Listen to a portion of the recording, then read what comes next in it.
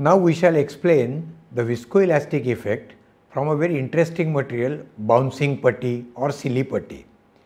It is the material which can act or behave like a fluid or like a solid depending upon how we process it. Now we can see that bouncing putty has been rolled into a small ball, and this ball can be bounced because we are bouncing like a regular ball. The same material, if I pull it very slowly, then you can pull it because it forms a continuous thread or continuous profile. We are doing it very slowly, so my process time is very long. Now if I do it stretching very fast, then what happens? It breaks like a solid.